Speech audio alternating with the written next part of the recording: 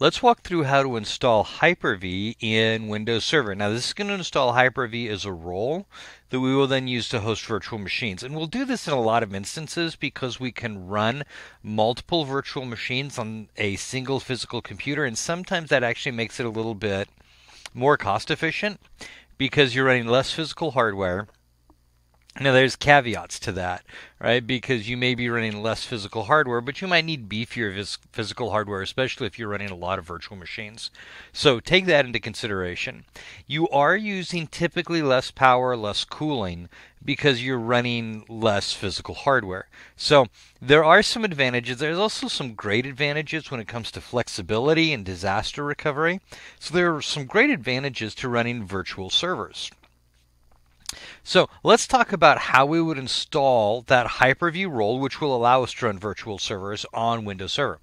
So from Server Manager, we're going to go to Manage and Add Roles and Features. And next, we're going to do this as a role or feature-based installation. Now, when we talk about using Hyper-V or for virtualization, sometimes people get confused and try to use this. And this remote desktop services installation, this is for VDI or virtual desktop infrastructure. So yes, it's done using virtual machines or session-based desktop deployment, but it's not virtual servers. Virtual servers, if we want to use that, we'll use Hyper-V, and so we'll do a role or feature-based installation. Remember, this option is only used if we're trying to set up a VDI environment. Anything else, we do role or feature based. So I'm going to click Next, and we're going to do the server that we selected. And again, you can do a virtual hard disk. In order to do that, by the way, you have to have enabled nested virtualization. Or you could pick another server to do it on. Since we only have one, we're going to do this one. And then we're going to choose the Hyper-V service. Now, or the Hyper-V role. And that's going to want to install a couple of other little management tools. Hyper-V module for PowerShell, Hyper-V GUI management tools. Yep, we want those. So we're going to click on Add Features. Okay, that selects our role. And we're just doing this one this time, so we'll click Next. And then this is any features we want to go along with it.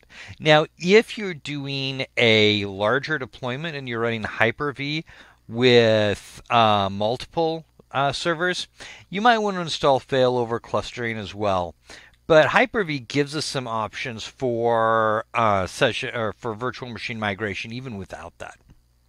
So we'll just click Next here. All right, and then specific Hyper-V settings. So the first setting is what Ethernet adapter, what physical adapter do we want to use for our virtual switch? Now I can choose to use this one and only Ethernet adapter. I'm not going to because I want to show you more about virtual switches a little bit later on. But if you know which one you want to use, this is a great place to do it, and it will create a external virtual switch using that particular Ethernet adapter. Now the next option is for migration, and this is migrating servers, a virtual machine from one physical server to another. So we can choose to allow this server to send and receive live migrations. Now, just like the virtual switches, if I don't change that, or if I don't set that here, I can go in and change it a little bit later on. But if I want to take this server to take part in live migrations, I can choose to allow it, and then I can choose which type of security protocol I want to use. Now, notice, if this server will be part of a cluster, do not enable migration now. Instead, you will configure the server for live migration when you create the cluster. So this is different than doing the failover clustering. So before you do your install, if you're going to do multiple physical servers and you want migration working, think through beforehand. Do you want this done using failover clustering, or do you want this done using live migration? I'm going to go ahead and turn this off for the moment, just because I don't need it.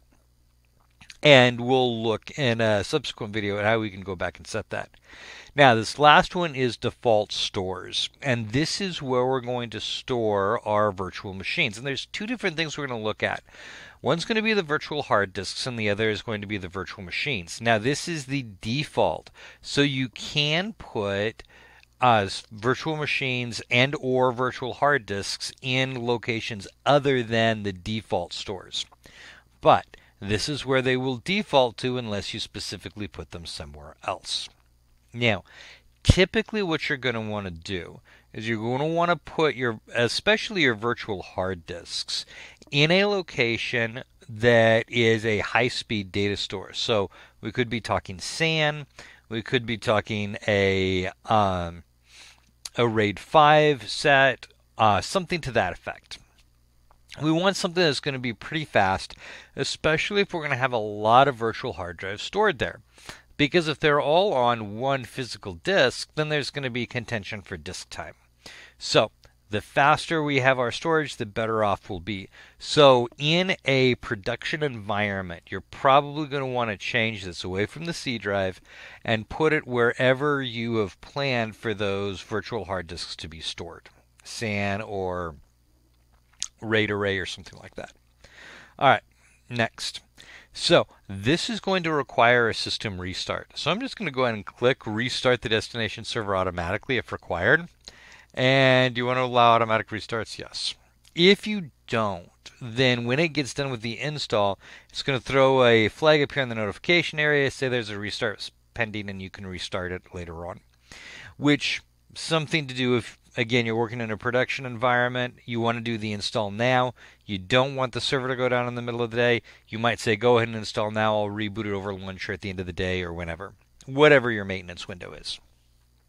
Okay, that's it. Now, this does our basic installation. We'll come back. I'm going to go ahead and install here in a minute. And we'll come back in a couple of subsequent videos and we're going to talk about doing some configurations that we skipped over here, like the virtual switch and the live migration. And we'll also talk a little bit more about virtual machines in subsequent videos.